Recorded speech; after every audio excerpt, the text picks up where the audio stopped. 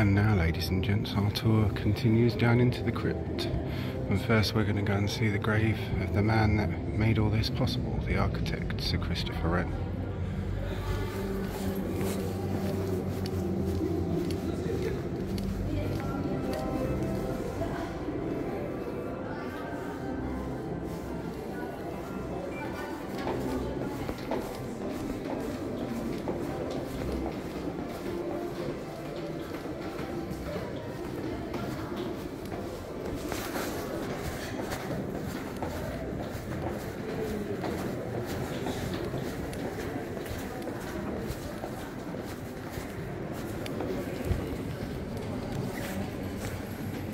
Here we are, down in the crypt. We'll go and see Sir Christopher Wren first, the architect of this wonderful place.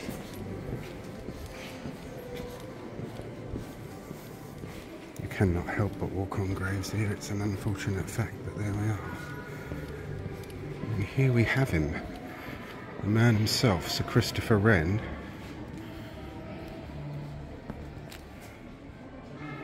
Yeah, the man that made all this possible. The architect.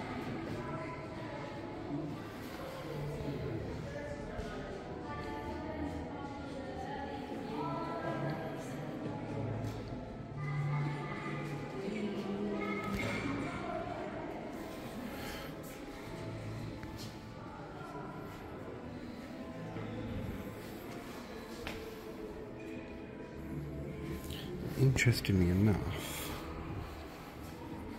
to walk on graves, I really don't like that at all. You've got another Wren here. That's better. CBM Wren.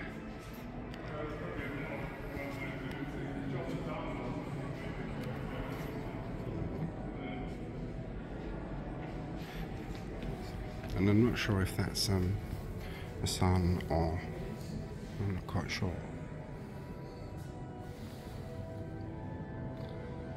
Yeah, there we are. You've seen the grave of the man that made all this possible, as I said.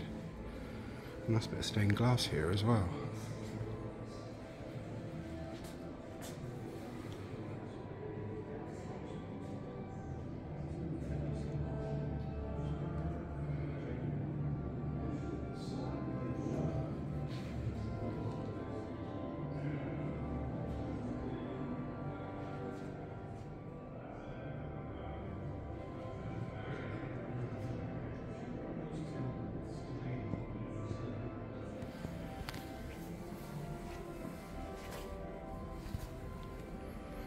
This stone bearing the mark of Sir Christopher Wren was found near the site of an ancient wharf at Portland, from where stone was transported by sea and by the River Thames for the building of the cathedral.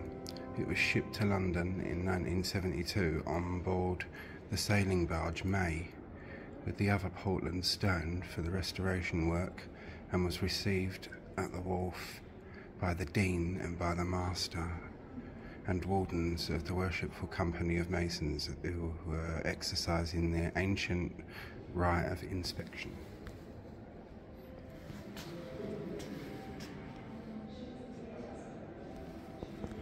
That's interesting, isn't it?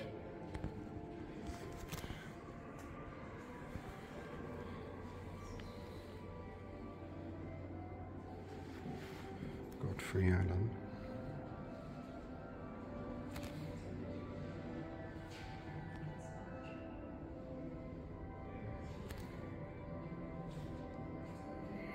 It's better without the flesh, actually, that one.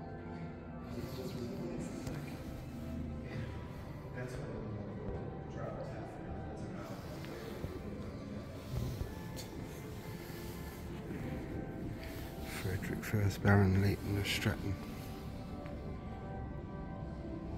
I won't take too many pictures of too many of the memorials down here.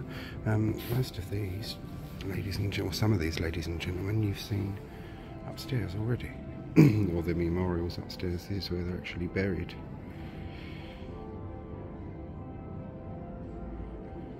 President of the Royal Academy.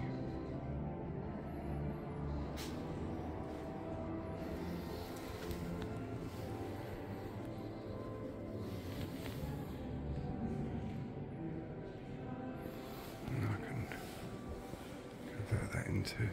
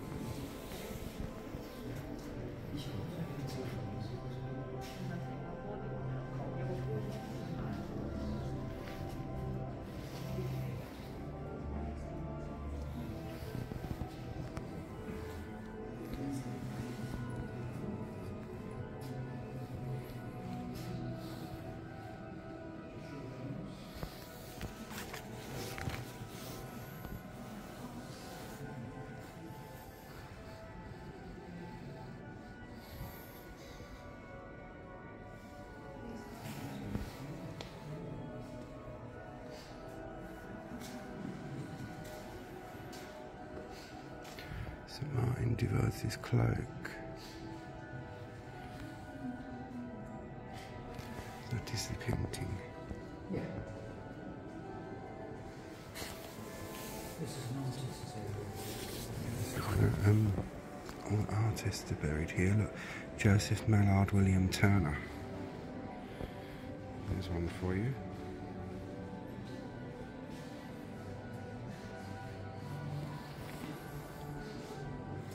James Barry.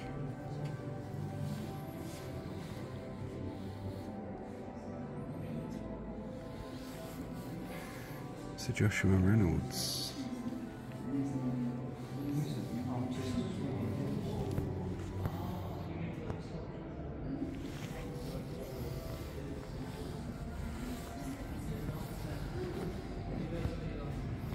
George Dance, he was a very famous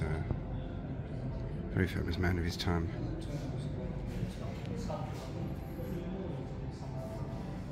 I think he painted a picture of the king. This man was an architect, was the last surviving member of the original 40 Royal Academicians, highly gifted by nature and excellence.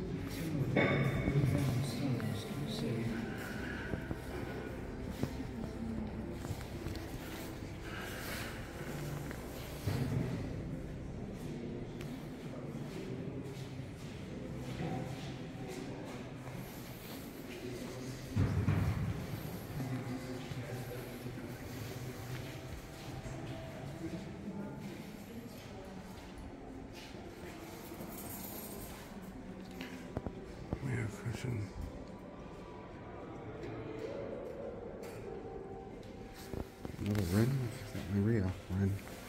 I don't know if that's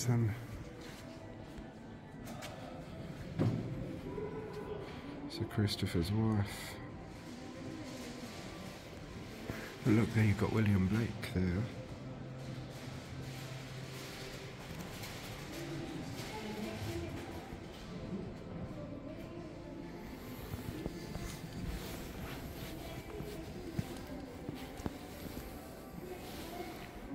Thomas Felstead. Sir Edward John Poyner, Baron. President of the Royal Academy. As I say, I won't photograph all of them because there are an awful lot down here. An awful lot of people buried down here. Charles Wolsey.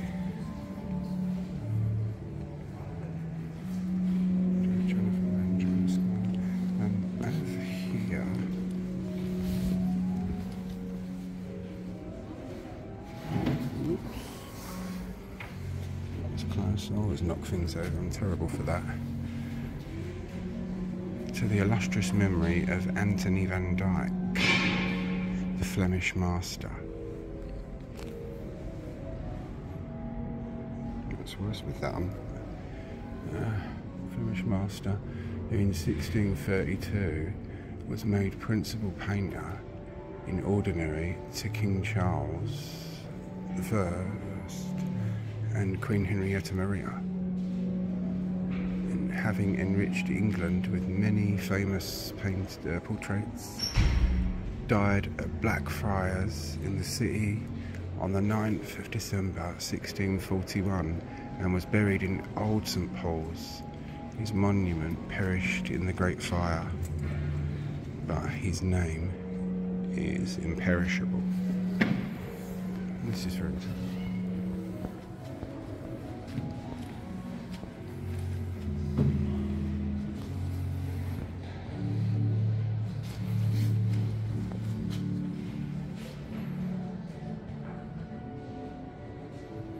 And under all these chairs and stuff are other people and whatnot. They literally pack them in pretty good here. William Llewellyn.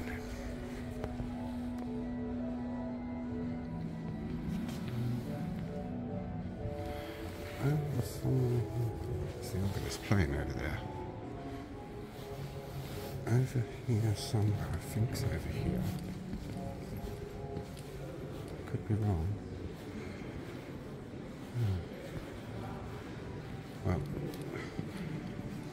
bear with me because I am not completely sure of my bearings here, so it may take me a little while to find. No, it's not here. Anyway, there's a very famous person buried in here somewhere, or his memorial was here. I thought it was over here, but I could be wrong. Swan blind. Oh. Here we are. I was going to say I had a swan on a stack of Bibles that is buried down here.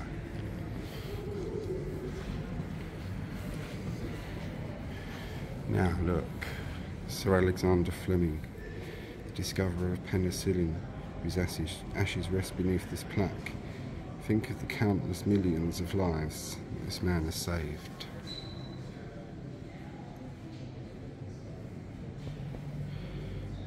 So this may become another piece for another video, this piece with Sir Alexander Fleming. So yeah, that's the discoverer of penicillin.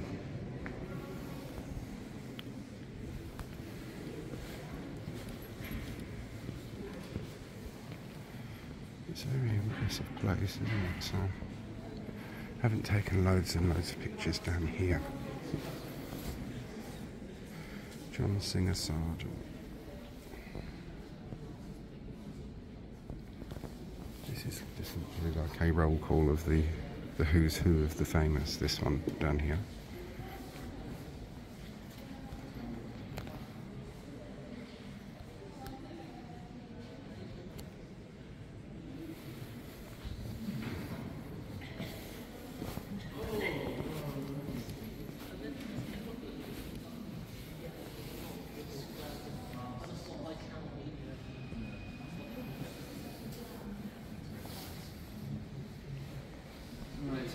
I'm going to use tea.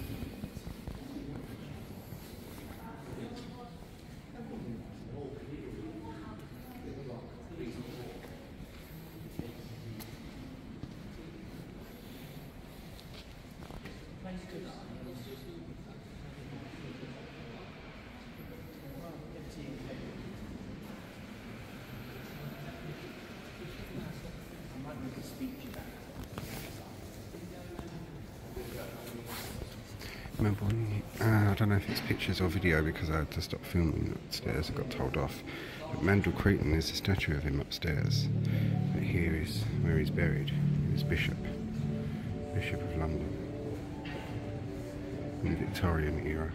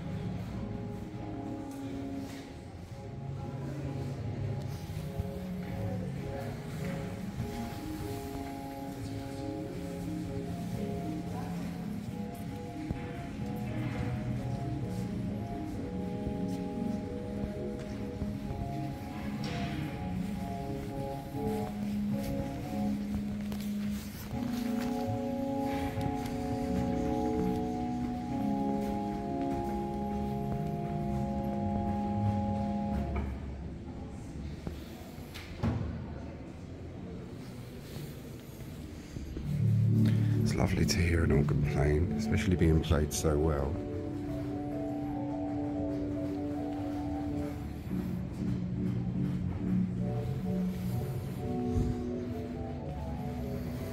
Now this is a new, slightly newish bit. This piece of sculpture, the work of Josephina at Vasconcelos, was presented to the Dean and Chapter of St Paul's in 1957 by Bernard Sunley. Now, I said no, it's not obviously a new piece, but it's been put here in this area fairly recently by the looks of it, because I don't remember this bit, although I could be completely wrong.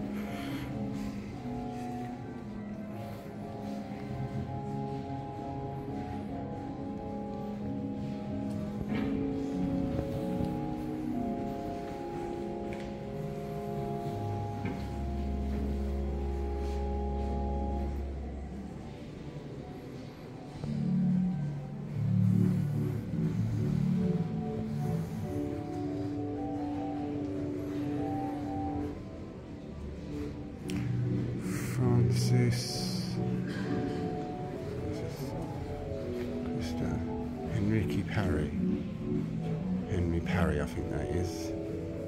London Ecclesiastici. It's all in Latin.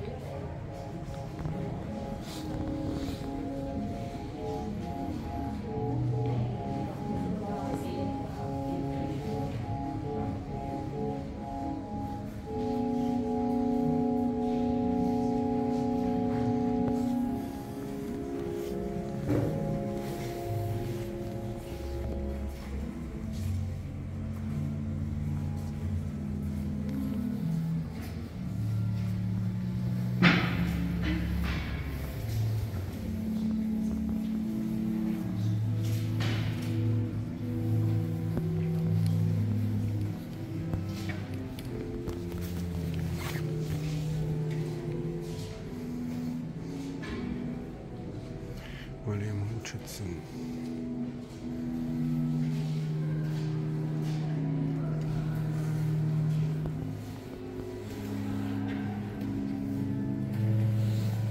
Sir John Dyck's Bower.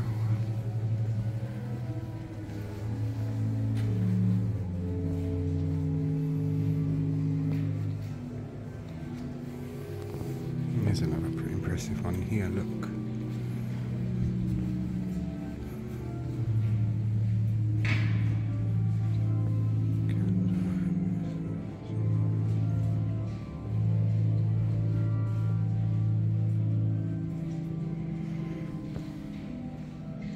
All in Latin, I'm afraid, but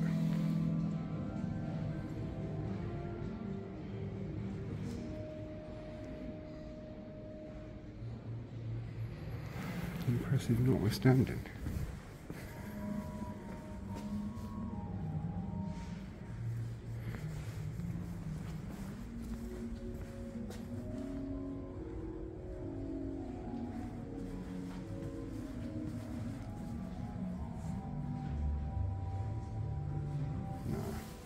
It's all in Latin, I can't make that out, I'm afraid.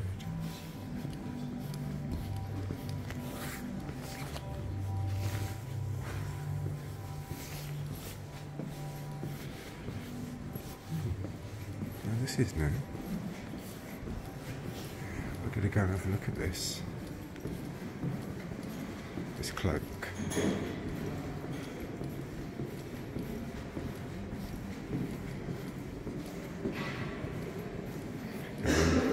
After that, it brings us to our famous area.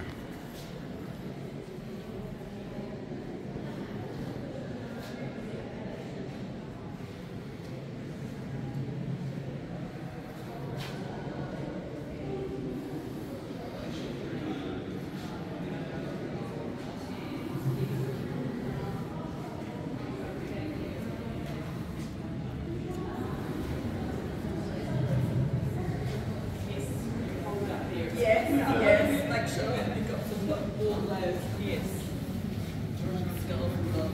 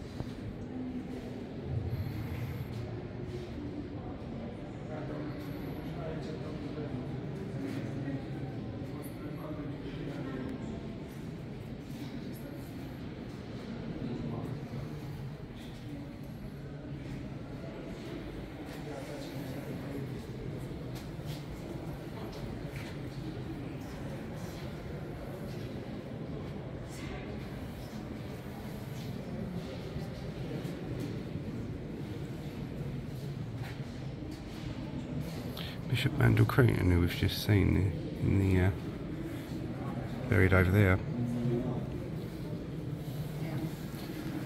And here's the Prussian Cape.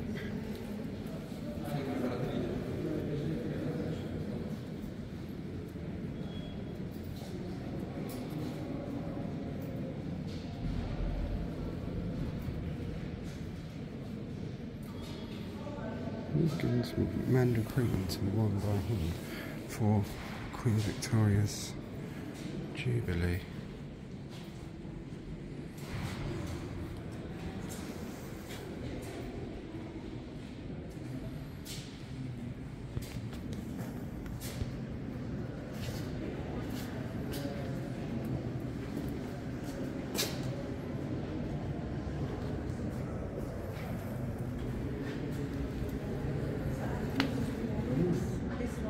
Yeah. That's it. The horses and carriages outside.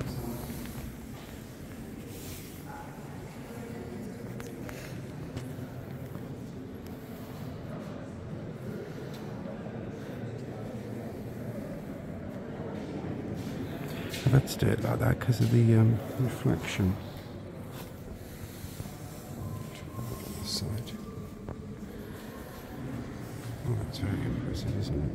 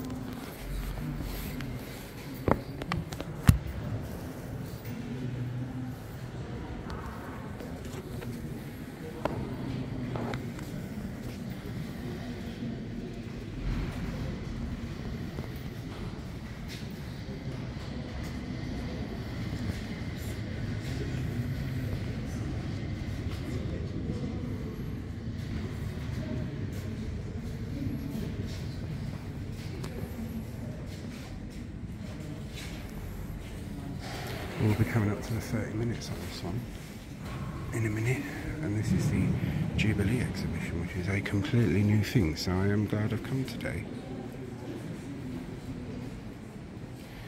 As I say, go back and pause to read any of the descriptions if you wish.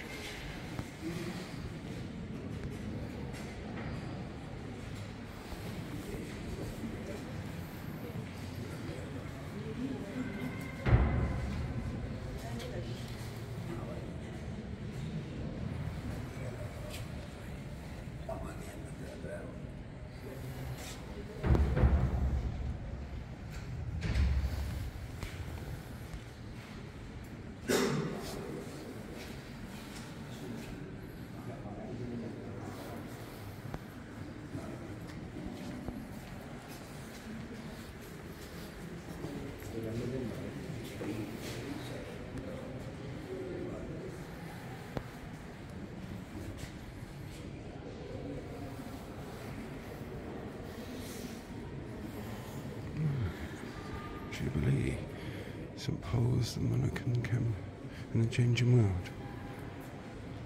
Details and traditions. Right, well, I'll get us to the end of this bit first,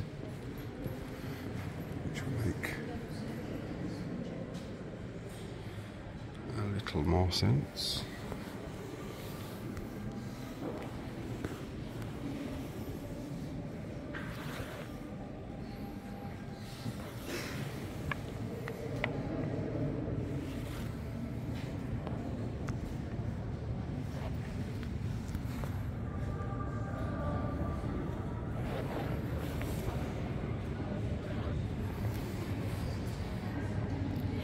King George V. I am no fan of King George V, if I'm brutally honest with you.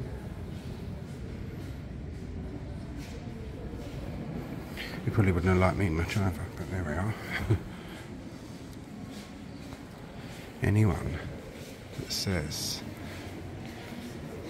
I'm just scared of my father and I'm going to make damn sure my children are scared of me is a coward, in my opinion. And he wasn't scared of his father, because if you look back at the accounts of the time, he had a very loving relationship with his father, and it was actually commented on by himself when his father died that he's lost a friend and brother as well as a father. So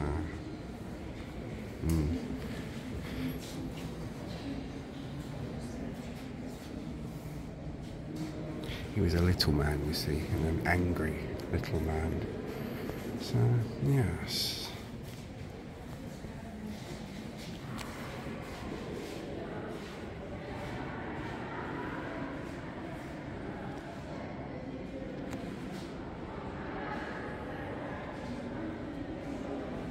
Sorry if I sounded a bit narky there, but I just don't like people that do things like that to kids, but there we are. Right. And there we are, looking through at the tomb of Admiral Nelson.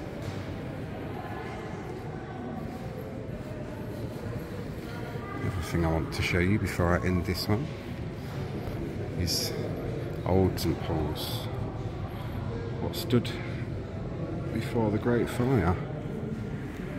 This little chapter house and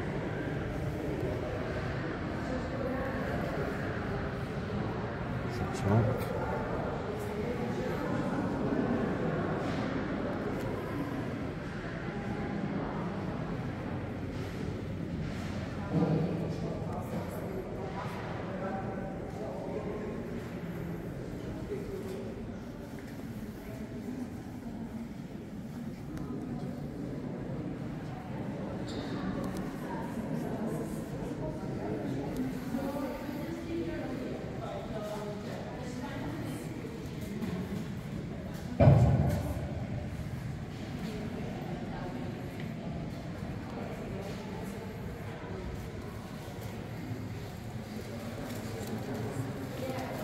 St Paul's.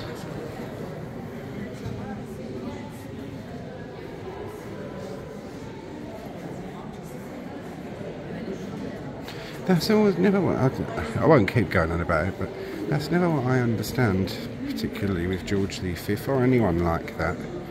Why would a grown adult want a child to be scared of them? That's what I don't get. I couldn't think of anything more repellent than making a child scared of me. I really couldn't. I'd feel terrible, like. I know they'll shout at kids and things like that when they're naughty, but I'm not saying you mollycoddle them. I'm quite old school and probably would be in my parenting techniques, but we're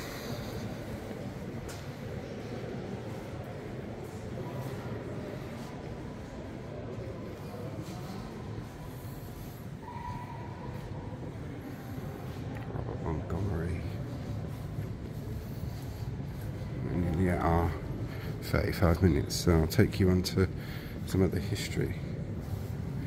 This is William Hewitt, a patriarch merchant who died in 1599, and these are from the old cathedral.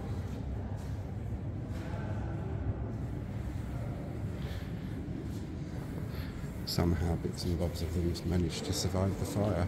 These ain't from the old cathedral, and the newest looking things such as Charles James Napier. But here we have Thomas Heneage and Anna, his wife. Now Thomas died in 1594 and Anna died in 1592. So Thomas Heneage was a courtier of Queen Elizabeth I.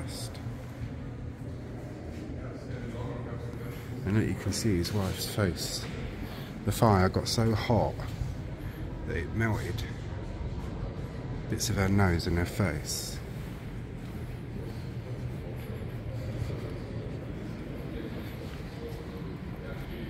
Legs are gone as well. Bless them, they'll be hobbling around in the afterlife. Very angry, probably. Admiral Sir Pulteney Malcolm.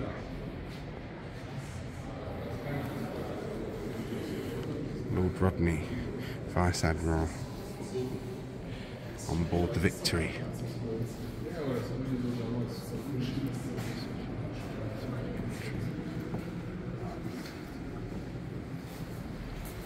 With on board the Victory, I think. Decisive victories obtained over the French fleet. I could be wrong about that one, that he was on Victory. I may be wrong.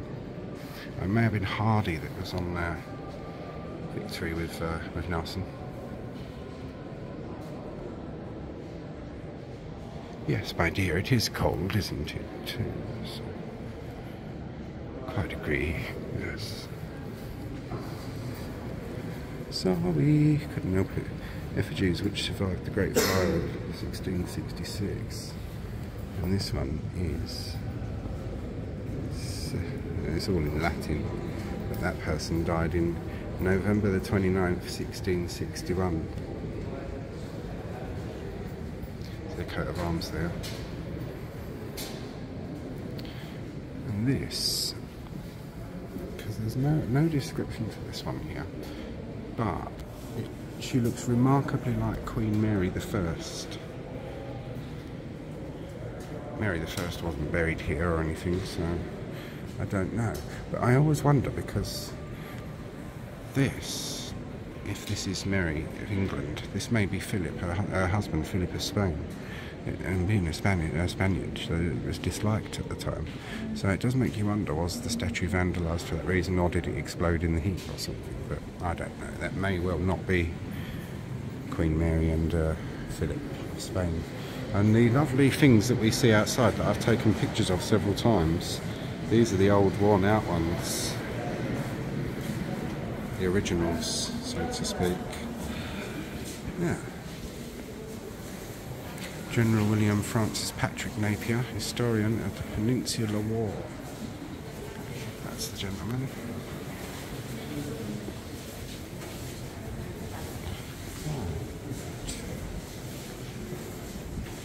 Should get you over to here. Admiral of the Fleet. I have to go around the other side to see that gentleman's name. Anyway, right. We're nearly at 30, yeah, we are. We're at 35 minutes now, so join me for the next.